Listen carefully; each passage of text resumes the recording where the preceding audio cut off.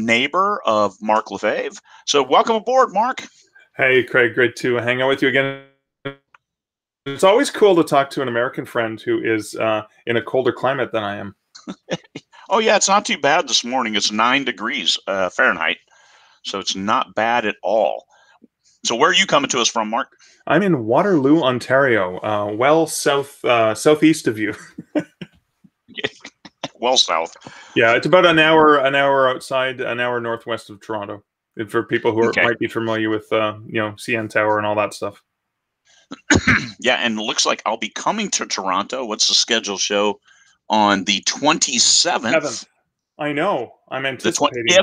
If Canada is open. If Canada is open, if I have to quarantine, I'm not gonna take that side trip to Canada, because I can't imagine what a 14-day stay in a hotel in Toronto costs. So you don't want to know. No, because I'll already been on the road for 3 weeks. You can quarantine with me. Yeah, I'll just sit in the bedroom and you feed me. I will talk through the door. Now, no, it's great. We've got Mark on today because he just published a new nonfiction book, and Mark's book is the bellwether for Kobo. If you wanted to learn about publishing on Kobo, but now Mark has a new book, and it is called Wide for the Win. So, Mark, tell us about that book a little bit. And let me stop you first. Yeah. We're giving away copies of Mark's book during this show. So if you comment, I'll give away up to 25 copies. So we have our crack team of investigators and selectors who will pick people from the markets that we can give books to. So look for that. If you get announced, send Elaine Bateman, our crack team leader, a note with your email so we can then gift it directly from Amazon to you. And I've got one bar, so let Mark take over because I'm sure he's so much clearer than I am. So, yeah, Mark, talk to us about Wide for the Win. I'm sorry. I have to say, every time you say crack team, I'm a huge Monty Python fan. And Life of Brian, it's the crack Suicide Squad. Every time you say crack team, I think about them, so I start laughing. And I know your crack team is way more efficient and effective than the crack team in that movie. So sorry for my laughing. It's a good one. Okay, so Wide for the Win. So the reason I wrote Killing It on Kobo several years ago is every book on the market is about the world's biggest bookstore. It's about Amazon. So obviously it's a fantastic platform. Authors earn a lot of money off of it, but there's nothing really out there. I think Patty Jansen had some books related to Wide Publishing and Kobo, and I know she had done really well on Kobo when I was working there. I was like tracking, like, wow, look, she's doing great. She's doing specific ads targeting Australia and Canada. Things like that. So I did Killing on Kobo to try and help people be successful beyond that. And then Aaron Wright, who is the founder of the Wide for the Win group, had reached out to me after reading Killing on Kobo, saying, "Hey, I'm going to do a book along the same lines, but I want to include all the places. Can I chat with you to learn more about Kobo since you had insights?" And then she came back a couple years later after founding the group on Facebook and then not writing anymore, not satisfying her readers, which is not a good thing for writers to stop satisfying, because she has readers that I think they were sending threats. Oh my God, when's your next novel coming out? Right. So she realized that writing the book, and I found this out, it's not easy to write a book like that because it's so, I kept updating things. So for example, even well after I'd had the final version finally done, and I kept changing the final version multiple times, delayed publication. Google Play goes and does something really awesome. I'm like, oh, I got to add that now. So I got to go back. And so yeah. I realized it was like sometimes this happens with fiction writing. You're never going to be done. It's done now, and we'll have to deal with it. And I had to come to terms with that. Another piece of advice Joanna Penn gave me early on is I was saying, Joe, I'm having so much trouble keeping up, trying to find out all the cool things about all the platforms. And she said, maybe you should focus more on mindset, because I think the mindset is half the battle. And so almost like 45% of the book is mindset. And then I get into specifics. Like I've done like a Reader's Digest version, like truncated Cole's Notes, we would say, for in the audience. But I did that version you know, on Kobo, you know, Aaron Wright trained me on how to use BNN Press because I've never really used it myself because they didn't really allow Canadians.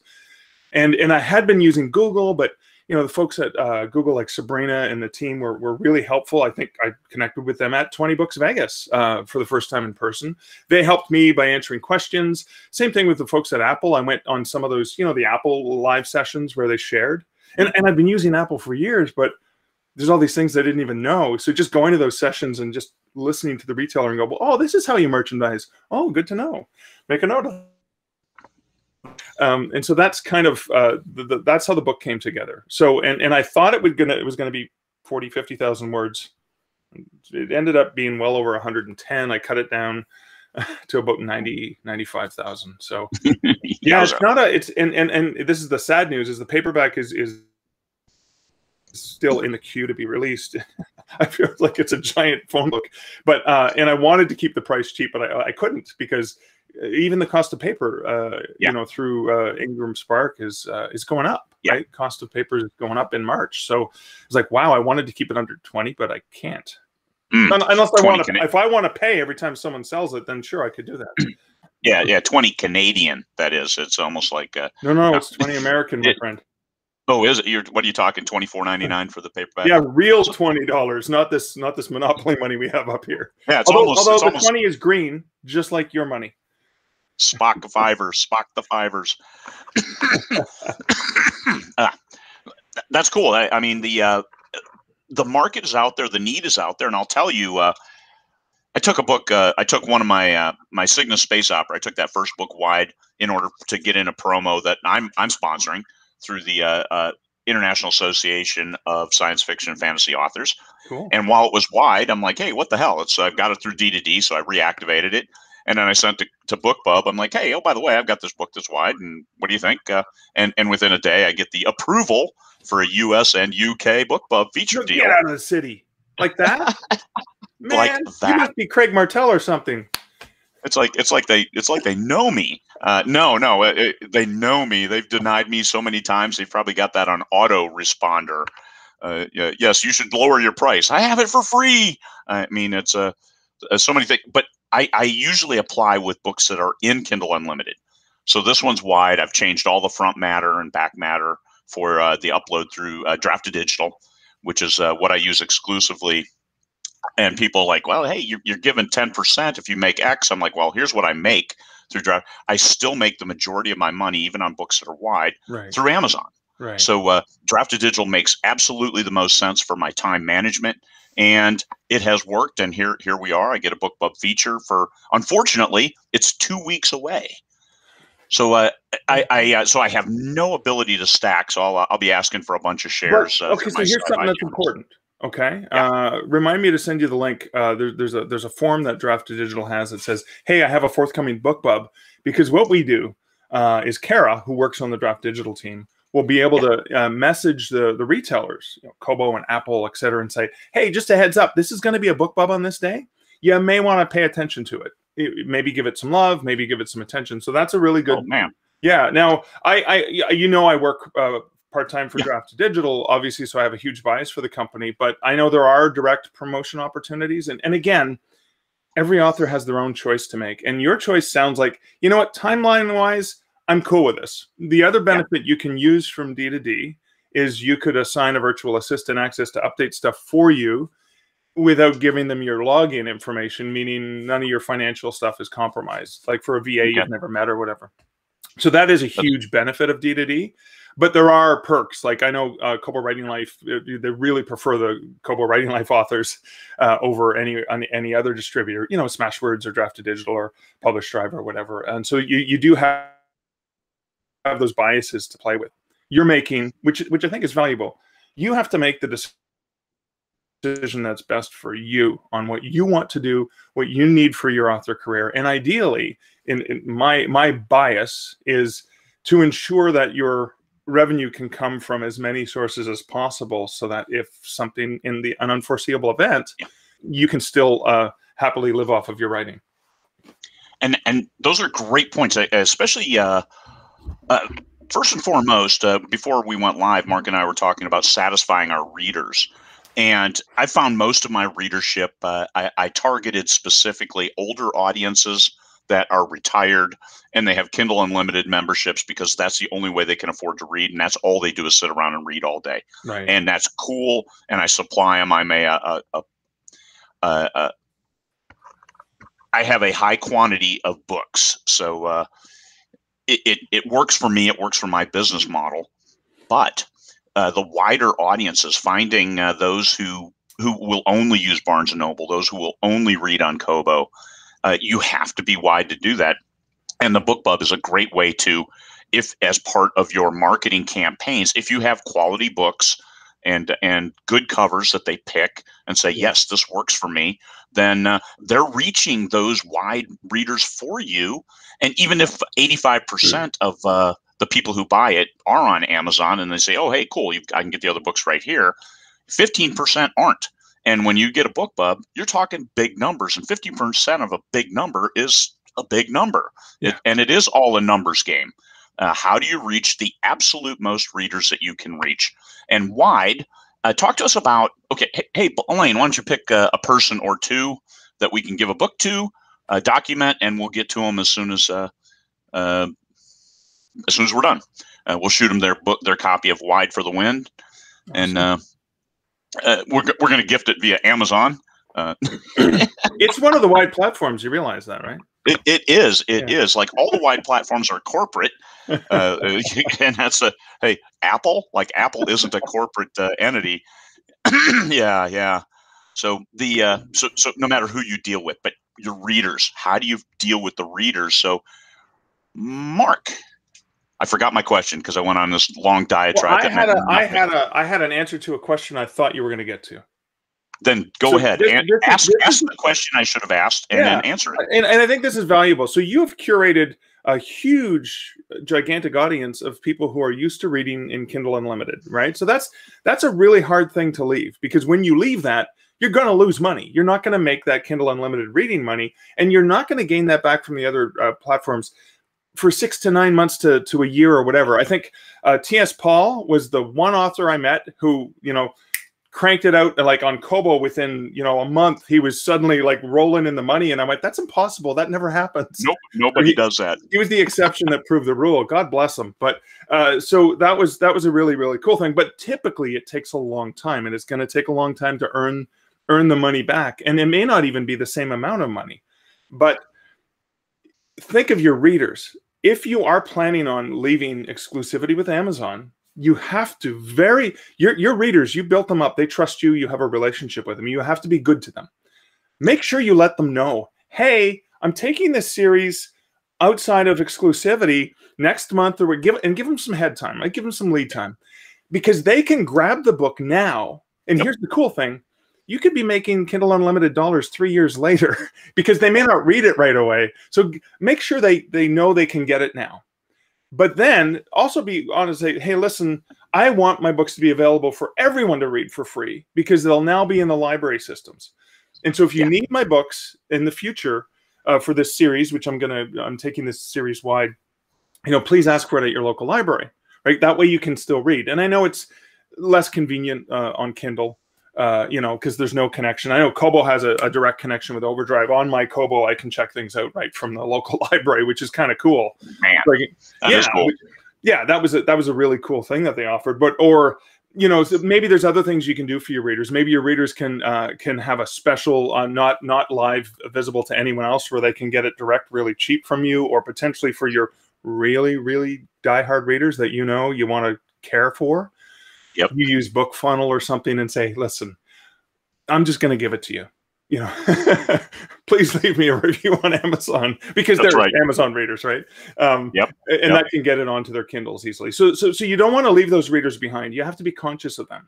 But you also don't want to leave the readers behind on the other platforms, because every time you go in and out and in and out, it's kind of like Mama's got a squeeze box she wears on her chest. Like, Daddy never gets no rest. The Who song? Am I the only one with the of course. No. I was with you the whole way, man. Okay, thank you. I knew you would be there, but people are like, what the hell is he talking about? I said a bad word. Hell's not a swear in Canada, just to let you know. But So when you're thinking about when you leave a platform like that, you're also abandoning those readers. So be careful of what you're doing, of what it looks like when you go in and out and in and out. Because the other thing about in and out is you start from scratch every single time, and so the ticker restarts again, and you're like, oh man, I gotta wait. It's like when you jump out of a queue in line, and you gotta go all the way to the back of the line again. Every time you do can I come back in? No. Yeah. No, you're not, dude. You should have gone potty before you got in the line. Even Canadians will make you go to the back of the line. Exactly, we will. So anyway, I think that's when you talked about your readers, I thought about that because again, you have to be careful. Because you've curated these people and you need to give them notice. You don't want to shock them. You want them to again, and I learned this from you, Craig, is you set a reader expectation. You need to follow up on that reader expectation, whether that's branding and what you deliver, whether that's the release schedule. And I think it's the way that you behave as a creative person connecting with the community. Because then now suddenly you're going to have these pockets of readers who all behave and think differently. And that's the thing that's challenging is, okay, I'm going to learn this. And guess what? You decided to go with draft to digital. Like, hey, I don't have a lot of time. And you like, because draft digital, come on, sexy guys work there and gals and what, yes, sophisticated systems. Like the reason I joined the team is because the DNA of the company is so author centric. I love them to death. I loved them when I worked at Kobo. But you did that for the convenience of, okay, I don't have a lot of time because you would rather be writing books. And that's the whole idea. But you make that decision. But what I would even decide is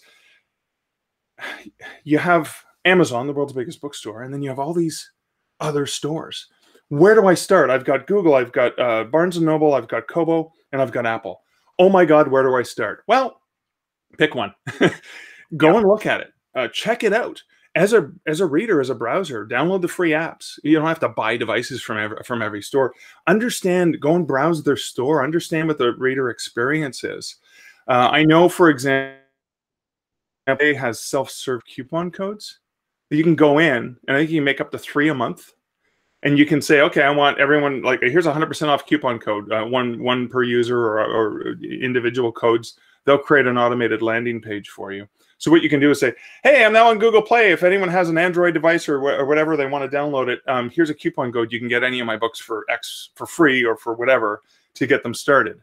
You can do the same thing if you're direct with B&N. They have a self-serve coupon code that everyone has access to. Now with Apple and with Kobo, you have to request them. And you can request them if you have a direct account. You can request them if you are through draft to digital, for example. But just be aware, self-serve is I go in and I push buttons. And when you ask a human to do it, and then that human has to go ask a human at the retailer, and that human has to do something and then comes back, you're not going to get it turned around immediately. So you have to plan these things in advance. But I'd say pick a retailer and say, I'm going to focus on readers here and see what I can do to engage with the community, understand that. So then that way you're not going, oh my God, how am I going to learn all 5? Well, you didn't learn, you didn't learn, Facebook ads and Amazon ads at the same time, right? You probably learned them bit by bit. So bird by bird for writers out there. Indeed. And Apple recently changed that you don't have to have an Apple product in order to upload, because I am a Windows guy. Yeah. I was a DOS guy until I went Windows 3.1 with those floppy disks that you stacked and racked and updated your computer, and have been ever since. I tried Apple and it was I couldn't do it, even though it was supposed to be seamless and the easy user experience. Oh hell no, because I still think in DOS kind of language. So Windows made sense to me. Yeah. And it was a nice change. Still, the time engagement in order to get these things working. And work with each one of them, because I've got the BookBub, right? I'm on like 5 platforms. Well, I want to change the price for a set time. Yeah. Well, how do I do that? Yeah. Well, D2D, guess what? Promotion, 99 cents, these dates, click. And I'm back to writing the book. And yep. So that is incomparable, and that has a significant value to me. Oh, I agree with you 100%. And the benefit there is because they're sending Onyx feeds like a publisher to the retailers. That price update, if you do it today for 2 weeks from now, it's in their system downstream at the retailer. The retailer knows local time midnight it flips. And that is the thing. You know, I love Amazon because I sell well on Kindle direct publishing, but I just had an international book club. I was happy to get an international one, but I had to go. Your werewolf. That was the werewolf book, right? Yeah, which was you know, fantastic. It really helped boost it. But what happened was I put the I had to go to Amazon. I think it was at 9 p.m. the day before midnight. But then I realized, oh my God, people in Australia, right? They're 12 hours early. Oh my God, it should be 99 cents. And so it's challenging. I wish they had a platform where I can go, okay, on this day, I want it to change. Now you can do it if you're exclusive because that's built in, but it's not if you're not exclusive.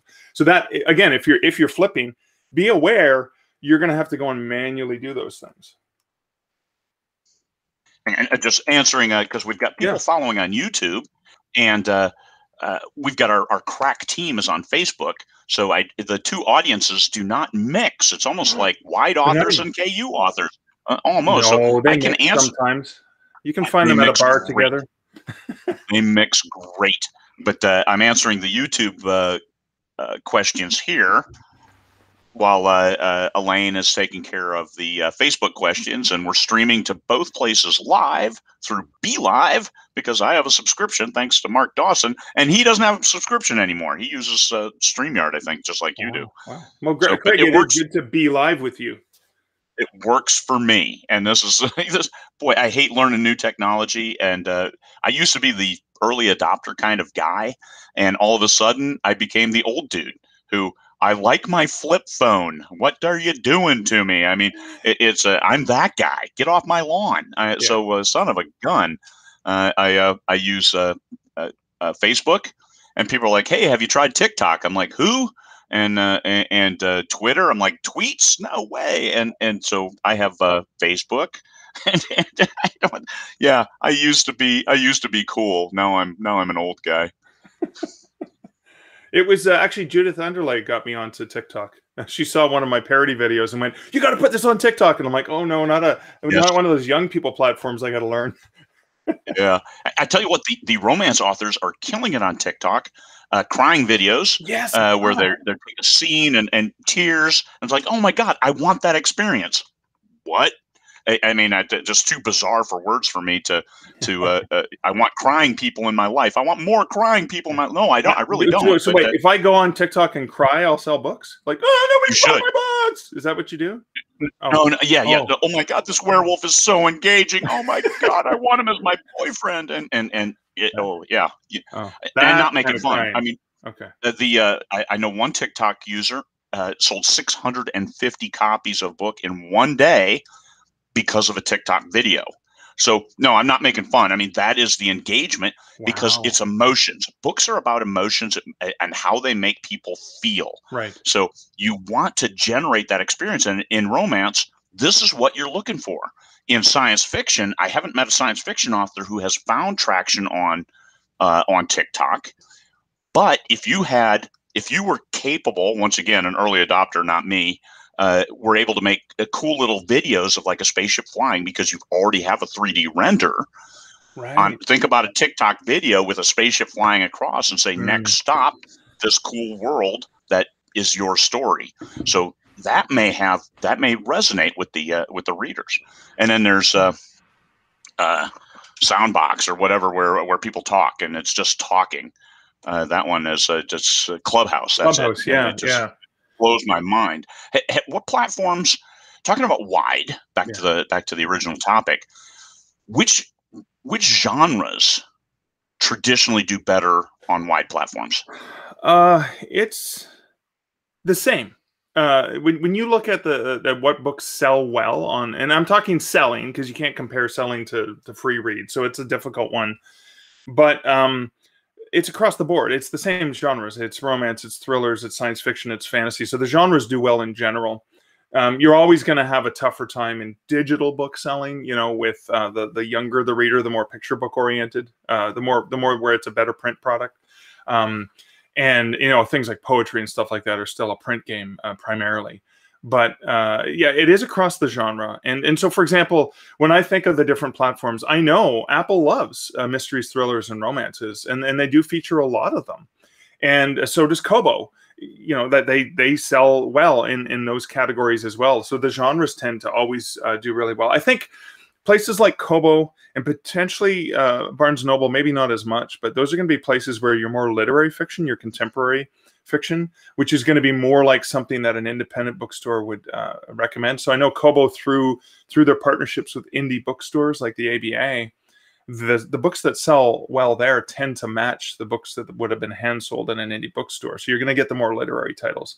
And similarly, speaking of which, the price tolerance on the wide platforms is not all about only shopping the bargain bins. The price tolerance is a lot. Well, hey, we've got a new book from the author of The Fault in Our Stars, and it's $14.99 US because it's only $1 more less than the paperback, because that's how trad publishers publish. Yeah. But you got to remember, so Barnes & Noble and Kobo were born out of print retailers, so they have that featuring titles. And when you think about it, and Apple does a lot of featuring promos too. I think Google is a lot more algorithmic based. They do feature stuff manually, but they depend a lot more on algorithms. So but when you think about the people in their merchandising, they make the same amount of money. They make 30% no matter what they sell. So if they put a $15 book in front of people and people buy it, they make 30%. If they put a $4 book in front of people, they make 30%. Pretending they want to keep their jobs. What books do you, if your book and a $14 book are both gorgeous and you've done it and they're just beautiful and they're the ideal read, yeah, about 70% of the time they're gonna kind of stick the $15 book in front of people. So you bet. You bet. We've got a couple questions here. Let's ask this one from Facebook user. Do you have tips about how to help books find readers on Kobo Plus? And promo newsletters or ads work for Kobo Plus? You know what? That's interesting. I haven't read any studies about. So Kobo Plus is available. So Kobo Plus, just for people who don't know what it is, it's a Kobo platform. It originated with Kobo and their partner Bol, which is kind of like an Amazon-like presence in the Netherlands and Belgium. They're like an online retailer, bol.com, BOL.com. And they launched it in the Netherlands several years ago. And it's like a Kindle Unlimited reading program, but without the exclusivity. So there's like a pool of money available, and it's split equally depending on how many reads you get, or they do it by time now, time read, which makes me, and I don't know this, this is just me guessing, but I suspect because it's time read and Kobo launched audiobooks when I was still there, and I actually have a subscription to their audiobook platform. Time read sounds like they could easily include audiobooks, because time read is pages or audio, so that's kind of cool. But anyway, so time read, and then they just last summer, I think it was late last summer, 2020, they launched it in Canada, which is their best performing platform. And so what it is almost like Kindle Unlimited. You get into two different audiences. You get people who buy a la carte, and then you get people who subscribe and can all you can read. And that's what Kobo Plus gets you. So if you're going to advertise Kobo Plus, like through Facebook or something like that, those are some demographics. Pick the Canadian audience. Don't pick the American audience. Well, there's very few American audience members on Kobo. By the way, you can sell like a handful of books on Kobo in the US and be #1 in your category. Go and take a lot of screenshots. It makes you feel really good. It makes me feel good. I mean, I just shared this morning for Wide for the Win, and I tagged Kobo on Facebook, and I said, "Hey, thank you to my dozen U.S. readers." No, that's not true, because there's a lot of authors I know who bought my book in the U.S. But thank you to my U.S. readers on Kobo for making it #1. Now in Canada, it's not, because there's a lot more competition, but in the U.S. it's doing well.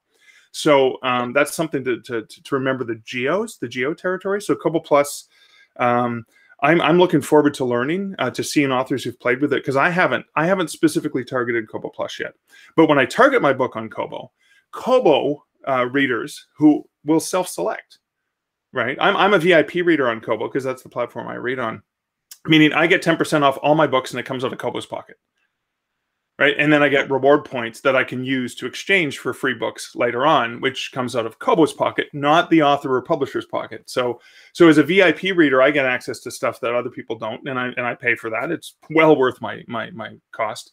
I'm not a Kobo Plus member because, you know, I'd rather just buy the book and think I own it rather than read it like that. I'll get it from the library, which I can do on my Kobo. That probably didn't answer the question, but it's one of those that we don't really have an answer at this point in time. It's as a new platform, there aren't specific advertising channels to push that besides Kobo's internal. And if somebody was already in a Kobo Plus, then they may see some things, but how? And that's the question that maybe we'll have Kobo on and have them answer. That would be, you know what, that's a great question to ask Tara or someone else on the KWL team. Yeah, I think that makes sense. And now we have another question, and this is a damn good question, and I know my answer. First 2 books of series are wide. Does it make sense to use KDP Kindle Unlimited, KDP exclusive Kindle Unlimited for the next few books in that series, and then go wide all at the same time? I'm trying to understand what's the long-term strategy you're getting at, or I think long-term is wide. The first 2 books are wide, and then the next books would be in KU before taking them wide. So it's like a 90-day, and then they roll out. So long again. Craig, you probably have a better answer for this, but just make sure you're consistent. And if the readers expect something, so I know that I'm going to get this on Kobo or Apple or any of the platforms, and I know I'll get it whenever, and it's very consistently released, just like it's consistently released on Amazon. It's just going to be 90 days behind. If you set that expectation, you're not going to disappoint.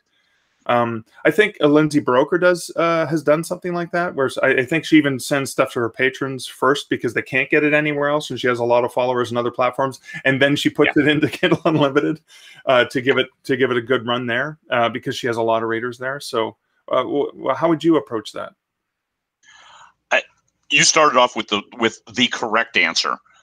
Your readers, manage your reader expectations. If you have your first 2 books are wide and you have 50% on Amazon and 50% on other platforms, you're going to disappoint 50% of your audience if you put the next ones into KU. And if your Amazon readers are buying it wide, they're buying it. They're not KU readers. And those 2 readerships are a little bit different. Yes. So who do you want to disappoint is the question you have to answer. And if you don't want to disappoint your current readership, well, then you go with whatever the first 2 books are. And then you let them know, hey, get it now on Kobo because I'm going to exclusive for 3 months. I'm bringing all the books in. We're going to hit that hard and see where our demographic, because as a business, you have to see where am I going to make the most? Where am I going to find the most traction? And like Mark started with, it takes 6 months, and I've heard more like a year before you develop minimum 6 months to a year. Yeah. So, and if you're getting BookBubs, you might be able to compress that time frame a little bit, like BookBub featured deals, U.S. as well as international. Then that will compress your time frame because you're exposing your books to the widest audience. And now, super cool D2D feature, contact them and have them contact the retailers and say, hey, you might want to give this book a little bit of a visibility bump as it goes into the BookBub feature deal, and you're going to get it, and it's going to look great, and give it a little push and give it some love. So that's a great added benefit that I didn't know about. So I'm so glad I talked to you. It's a good thing we had a chat today. Yeah. Well, and I'm also happy that I went wide with that book, and I was actually considering taking the second 2 books wide, books 2 and 3, and that it's only a trilogy, just to satisfy those readers. But what I see with my books when I get a feature deal is that even though the first book is wide, I still make so much more off books 2 and 3 because my readership KU, they pick it up in KU. Right. And so that's a tough one because I will disappoint readers, but it's a smaller fraction for me. And what I've seen is science fiction does better with Kindle Unlimited, but fantasy wide and thrillers seems wide, but Mark Dawson has shown he's done both and to the nth degree because he invests a lot to make sure that they're successful. Oh, for sure. And now he's almost exclusive to a Kindle Unlimited because of the power of the promotional tools. But thrillers, if you're going after James Patterson's readers or Dean Koontz or Lee Child, you need to be wide because that's huge readership that's wide. Yeah, yeah. And I guess, I mean, and again, it's a personal decision too, right? To decide I'm going to go for this, I'm going to focus on this, and that's all I'm going to work on, and that's right. I mean, Mark's in a good position anyways because he has a really great print deal with Welbeck, and he has other sources of income. So if anything happened, he's not going to be toast, right? Yeah. I worry because I'm kind of a worrier. I lost all my hair just worrying that I might go bald. But I worry about the authors like really racking it in and just doing awesome, and then something changes and we don't know what because the algorithms are magical, mysterious things, and you're like, oh my God, how am I going to pay the rent? I just worry about that. So I love to see for myself. I use Scribe Count as a tracker to see very quickly a nice pie chart. And Amazon is a significant amount of the money I make, and I've been mostly wide consistently from the beginning. Although I have been exclusive to Amazon with at least one title at all times since they launched the program, but because just to be part of it and understand it. And I've never made a lot on Kindle Unlimited, but I do sell on Amazon. And usually my Amazon sales in terms of ebooks are usually between 40 and 50%. And all the other retail. So again, Amazon's still a huge portion. It's not like I'm making, all my money on Apple or all my money on Kobo, and Amazon's a small portion. Like Amazon's the world's biggest bookstore. Of course it's going to be a massive portion. What I like to see is diversity. So lately, just in the last 6 months alone, my Google sales have gone from, crickets to now I'm starting to get some traction on Google. And I've done some experimentation, said, I'm going to focus on Google. I'm going to learn more about Google. I'm going to play with the tools on Google. And lo and behold, the algorithms reward me back if I focus on them, right? Like with a BookBub ad, you can target people on certain readerships. You're right. You can target people in like a Kobo Canada, for example. And let's not worry about Kobo US. I'm not going to waste clicks there right now because there's not going to be or if I do focus on the US, I'll rank really high in the US, which could, because you got to remember the algorithms treat each other. I hit #1 with that Canadian Werewolf book on Amazon Canada, which is kind of like hitting #1 on Kobo US. Because it's like, yay, I sold a dozen copies or whatever. I sold like 20 books and I hit #1 because Amazon Canada doesn't have as many readers. And so that International BookBub, but what I noticed was weird is that International BookBub got me ranking high on Amazon Canada, but Amazon US seemed to get some sort of like echo effect. And I've seen the same thing happen on Kobo, and I'm pretty sure it happens on Apple and Google because the merchandisers in the other territory go, "Hey, wait, what are you selling over there? Hey, well, let's pull that over." They do attend to these things. So there's a lot more human algorithms happening at a lot of the wide retailers. Yeah, that's finding that traction is important, and I think they do help bolster the other markets because I've had like 5 international BookBubs between my last US one and this one coming up. And all of those, I just changed the price across the board, US included, and I got a huge bump in the US market as well. Yes, because like you, somebody in Canada sees it on their Canadian BookBub and says, hey, let me pick it up. And they go to the US market to buy it.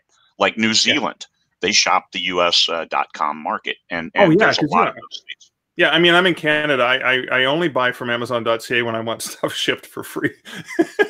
Like all my digital products are going to be from the .com because it's a way better customer experience. So Canadians and New Zealanders are doing that. They got something. Let's see if we've got any more questions. Somebody's waiting to pick up their signed copy. Look at that. So when are you going to get that paperback done, Mark?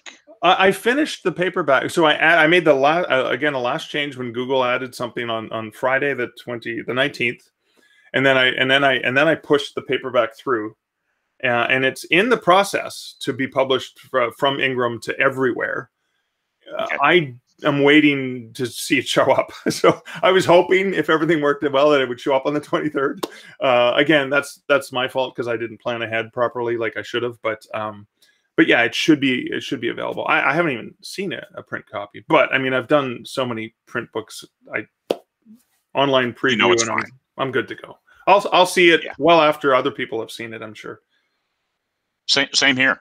I do that online print preview and meticulous, because what you see there, that's what you're going to get. So if you have any questions, you need to go back and reformat or do something like that. Yeah. But it works well enough for me. And if I find something, the first 10 people who bought it, I'll replace it if they can't, or they can get that collector's copy.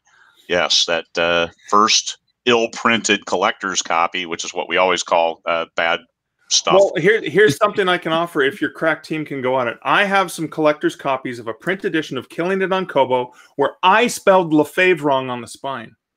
And I'm gonna give away 3 copies if you guys are okay with that, and I'll mail them anywhere in the world, and I'll sign them, personalize them. You can have one of these limited edition, because I stupidly went and printed 100 and then noticed it. So there you go. Oh man, look at that! Look at that, straight from Mark, signed, Killing It on Kobo. So crack team. Mark spelled wrong, Lefebvre. Oh, I spelled Mark right. Yeah. Well, thank goodness for Mark that. with a C. They thought he was French. Well, or you got it from Starbucks. Well, they don't Mark even with come a close C. to Mark. Mark with a C. C-A-R-K. Here's your drink is ready. So let's talk about important stuff. You drink coffee, right? Coffee to die for, Deadly Grounds, great brewery. Yeah, but this is so yeah, I drink coffee religiously as much as I drink beer. So are you fanatical? Australians, you cannot have a conversation about coffee with Australians, because then I mean it will degenerate into a knockdown drag out fight, especially when I tell them I drink instant, and they start attacking my lineage, and I even get insulted by Canadians because of drinking instant. So that's how bad it is. Liz, like Liz loves instant coffee, and I call it camp coffee because when I'm camping, I love instant coffee. You boil the water over the fire, right? But she drinks it every morning, and I was like, "Oh my god, how do you drink that swill?" Taster's choice, not like Maxwell instant. I mean, you can't. Some of that instant is really, really bad, but Taster's choice. Oh, Craig. I don't get Maxwell House with flavor crystals. So from a guy who like really loves his whiskey and scotch and has this refined taste, and then you go, yeah, we're just going to throw these crystallized. Oh my God, you're hurting me, dude. You're hurting me. We used to be friends. He's like, yeah, Budweiser's as good as a craft beer. I was like, no, we can't be friends anymore. No, you're out of here. My wife and I got married in Scotland. And my in-laws came over to be at the wedding, of course, and we're doing the dinner before the wedding, the night before. And my father-in-law, who never drinks beer, he orders a beer just because it's like the thing to do, and gets a Budweiser. We're in Scotland, and he ordered a Budweiser. So that I got the pleasure of paying like £6.50 for. Yeah, I paid $10 for a can of Budweiser in Scotland. I have seen bars, craft beer bars especially, that do have Bud on the menu, but they charge $100 for it. Yeah, they should. It's like, if you're going to come in here and waste a spot, you can afford it. I love the cheekiness of that, right? Yeah, you bet. Wide for the win. There's a Facebook group that if you are considering wide, go over there. Ignore the Amazon bashing, because occasionally that might happen. But it's only me usually doing that. So yeah, it's probably the Apple guy. But go to Wide for the Win and take a look. It's an outstanding site that is focused on how to get your book into more hands across all the distributors. Oh, and I had a question that popped up earlier when you were talking about Google Play. They recently redesigned their dashboard to give you an added feature. Do you want to talk about that? Well, now you can actually see sales online in the homepage. Like, wow, you don't have to run those really clunky, horrible reports. And then there's an analysis where, and it is, I've noticed it's kind of like 24 hours behind, but hey, it's way better than it was before. So you can quickly see what's going on. You have a summary of your top 4 selling books. And then the feature is pricing, right? So if you're doing price promos, you used to have to upload a spreadsheet. That's what they changed last Friday. Now you can go in and manually put it in. Now, however, the spreadsheet is really handy, Craig. So you have a whole series, and let's say you're going to do some awesome sale and drop the whole thing.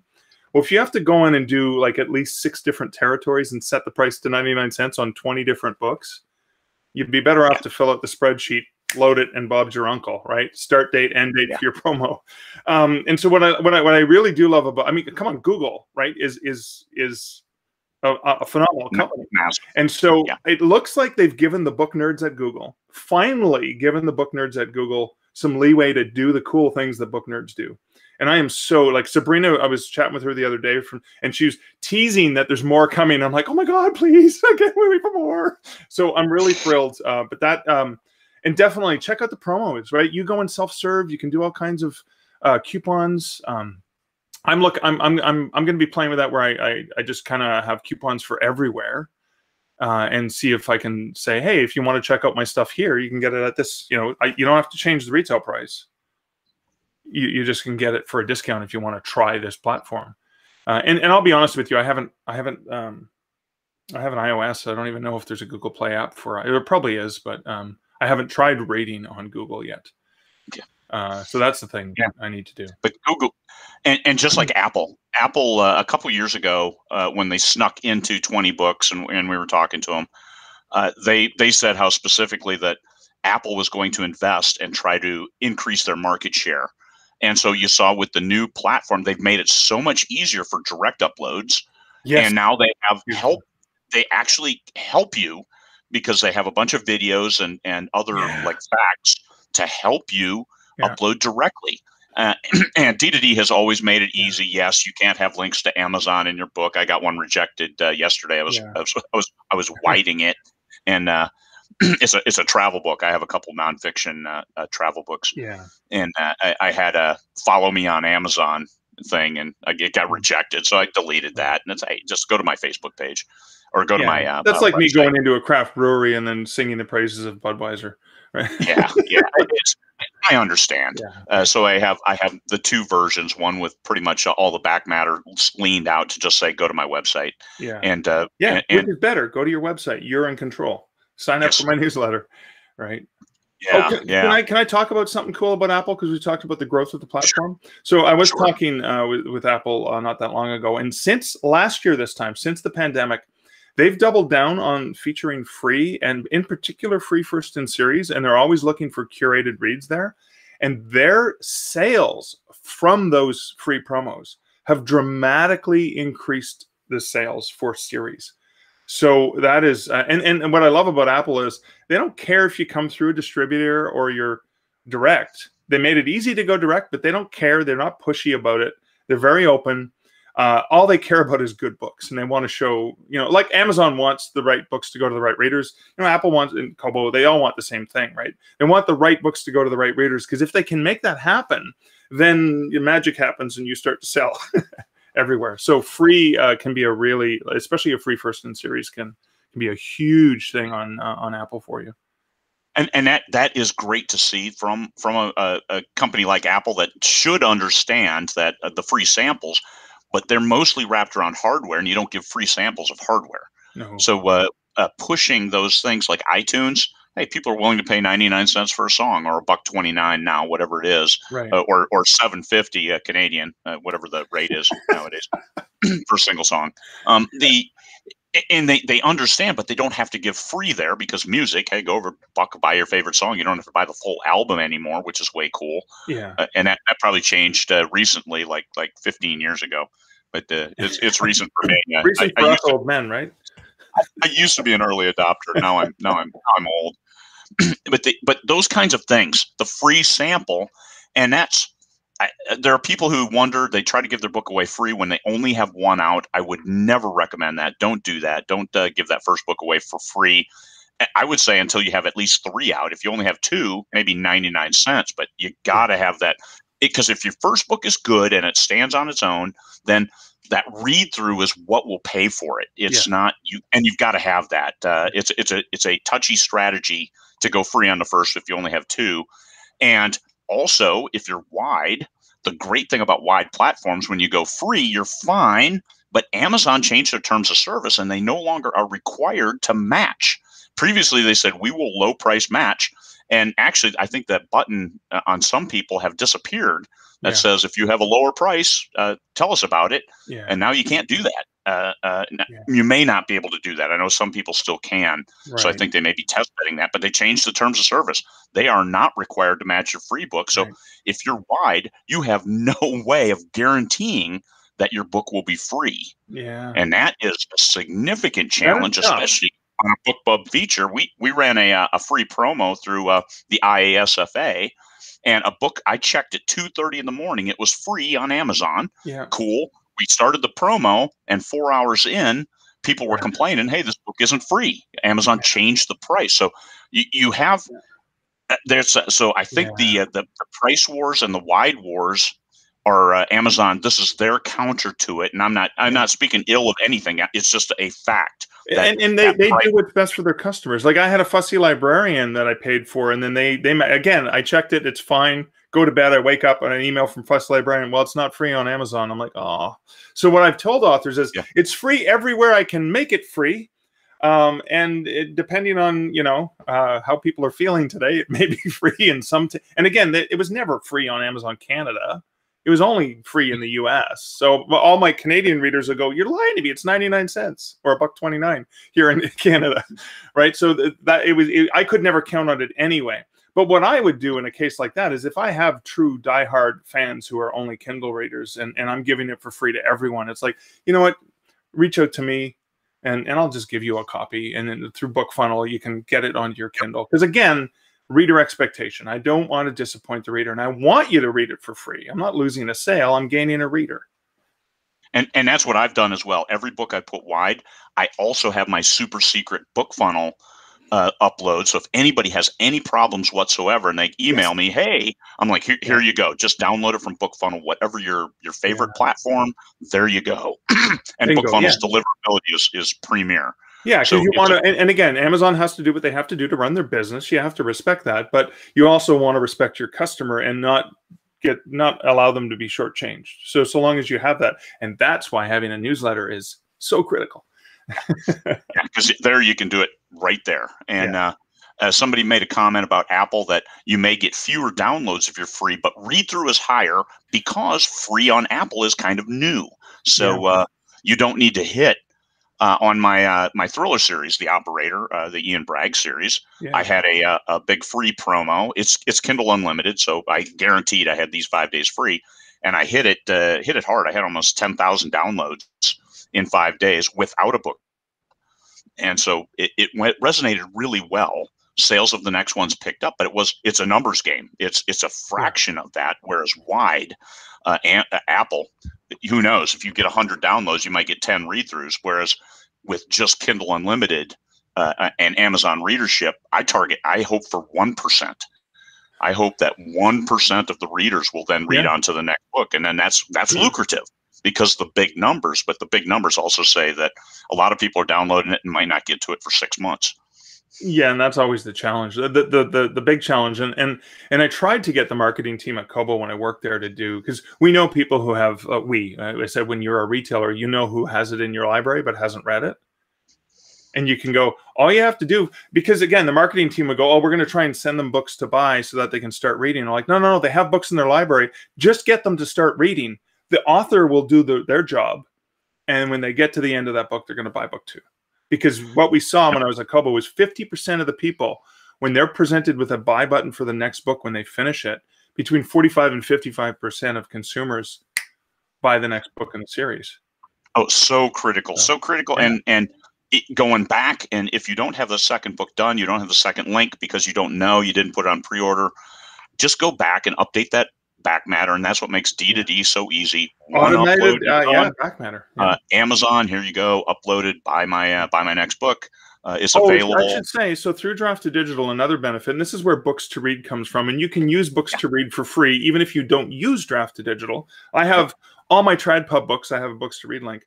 But what D2D does, and that's why they built books to read, is when they send the file to Kobo, they're only sending the Kobo geo link. So it's all Kobo around the world. They're only sending Amazon, the Amazon link. They're only sending Apple, the Apple link. So they've taken care of that. Now, you could still say go and review it on Amazon, and I would recommend just say go and review it on your favorite retailer. But those are the things. Like, I love the automated back matter. I love that. I use the teaser feature, right? So I have the teaser feature from Draft to Digital Automated End Matter. When you finish like a Canadian Werewolf in New York, the teaser is like, if you like this, you might like Stowaway, the next book in the series. And then there's a little icon and there's the blurb. Bob's your uncle. I didn't have to do that. It was done for me by D2D. And well, and then I take that EPUB and then I load that EPUB to KDP because I don't go typically. And then I'll load the EPUB directly to Kobo Writing Life because, you know, I'm partial to that platform. I kind of built it. Yeah, just that little thing. Yeah. Yeah. But again, and I love that because then D2D helps me have all of those universal links. And again, so I know Apple's particular about not saying the other retailers. So, for example, when I publish Killing on Kobo, Apple's like, what's this? I'm like, well, it's a book about selling on another platform. I'm going to mention other platforms. So then they go, oh, okay. You're not trying to drive people to buy it there.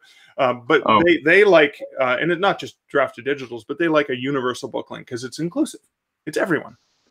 I had a book rejected because Amazon was repeatedly stated in there. The book was Battle for the Amazon, and Amazon was in the rainforest. Yeah. So I had to have that conversation. They're like, oh, okay, yeah, you can publish this book. So we have a question. Should you wait until you have 3 or 4 books, not in a series, before you go wide?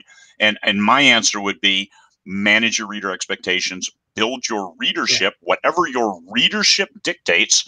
And this is a business decision. So put on your business hat and take off your emotional hat, and whatever works best for your readership. If you've developed no readership, then you look at your genre and say, well, this genre may do better wide. It may do better in Kindle Unlimited. Right. Like if you have shorter books, wide and selling them is better than doing Kindle Unlimited, where you get paid just fractions of what. Yeah, and that math is critical that you talk about, Craig. Because I was talking to an author yesterday, and they're like, "Well, it's a 100-page book, and what am I?" It's like, well, really, if you have a 12-book series of all 350 pages, and you get read through, that could be a significant chunk of change for Kindle Unlimited. A 100-page book. How many readers are going to have to read the whole book for you to actually make any money off that? So, so what I advise is like you do what you need to do, but I'm thinking you may stand a better chance for this type of book in a wide environment because I think you may sell more on Amazon because it's a huge retailer, but I don't think you'll bank on Kindle Unlimited dollars or KENP. Yeah, right? So that math is important. Non-emotional math. $2.99 price point. As a sale, you're going to make a hell of a lot more money on a 100-page book on $2.99 than you are with KU. Exactly, because that's you're going to make 50 cents, 55 cents. So exactly. The crack team, Elaine, start picking people. We're looking to give away a lot of copies of Wide for the Wind. We've got a couple questions here. Social media fee is weird when only part of your audience can get the discount. How do you spread the word for all your different retailers without offending retailers or boring readers? I think you just answered that with the books to read link. Yeah, well, and here's something that I've done. So, for example, I did this with a good friend of mine, Sean Costello. So we were in a Kobo promo, which was one of the monthly promos Kobo does through Kobo Writing Life, where you can get, and you don't change the price, but it's a 30% off coupon. And what we did originally is we only targeted people who self-identified as Kobo readers. But then I experimented one time, and I said, well, we said, if you're on Kobo and there's a free app, you don't need to own the device. Here's the coupon code. Now, it's only on this one site, but here's the link, and we used the universal book link. So, and if you want to get it on Apple or Amazon or Nook or anywhere else, go ahead and get it. And what we found through this, and I think it's just to give you the numbers, about 10,000 people on the newsletter list. And obviously, we got a lot of people clicking on the Kobo link and buying it on Kobo because it was featured. But I think we actually sold more on Amazon, even though it wasn't even targeted for them. But people, new people signed up for the newsletter and went, oh, Well, I mean, let's be honest. Most indie author books are a steal, anyways, at regular full price. So, so again, so you can say, hey, this is a promo being done on Apple, or it's a promo being done whatever. The coupon code is here, but you can still get it everywhere else. And let's be honest. Most indie authors, they're actually ripping themselves off more than ripping off readers. So, the average reader who wants good content, they go, really, $5 for your book? That's it?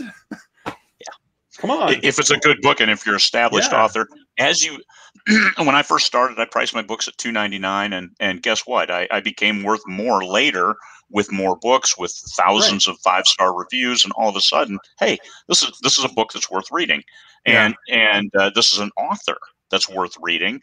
I tried a pen name and I dispensed with it because, hey, it was me. I was becoming my own brand. I have 20 different series, so it was. Nonfiction, I probably violate that. I know Mark Dawson, he adds his middle initial for his nonfiction, but I put it all under my name just because that makes it easiest for me. And I'm a big fan of easy. So I'm willing to donate a little money for easy. So let's see, we have another question. With this new COVID reality, could you see a migration of well-established trad authors migrating to indie using either Amazon or Kobo? Yeah, because a lot of stuff that happened last year around this time is a lot of the traditional publishers would normally be selling their books at Book Expo America to booksellers for the fall buy, and they were pushed because, well, BAA got canceled last year, but they pushed back their releases expecting, oh, no, we need these in stores and featured on end caps we've paid for at Barnes & Noble or whatever.